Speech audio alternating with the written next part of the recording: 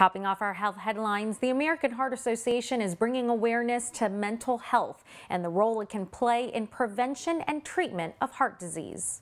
The organization says psychological health can impact overall health, heart disease, and stroke risk.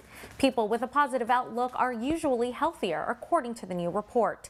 They also have fewer risk factors and do better if they have heart disease. People who are stressed, anxious, depressed, or pessimistic, they tend to have higher risk factors for heart disease, such as more hypertension, higher glucose levels, they're obese, and they tend to do worse when they have heart problems. The Heart Association suggests regular mental health screenings for people who have or are at risk for cardiovascular disease.